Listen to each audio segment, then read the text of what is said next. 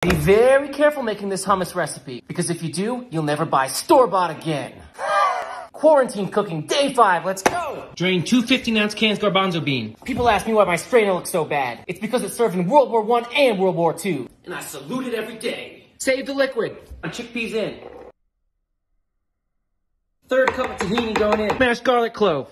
1 1/4 teaspoon ground cumin. 1/2 tablespoon kosher salt. Pan down, medium heat. Add 1/3 cup reserved chickpea liquid. Juice of 1 1/2 lemons. Bring to a boil and add your liquid. Oh my God. Let's forget to plug it in. Now let's blend. 1/4 cup of olive oil. We do it last so it doesn't get bitter. See how nice and creamy? Okay, now some hummus down. A little bit of olive oil. Just sprinkle it with some smoked paprika. A little more fresh ground cumin. Some Maldon salt. Trust me, it makes a difference. Let's give it a taste. You know me. It's awesome. And I'm out.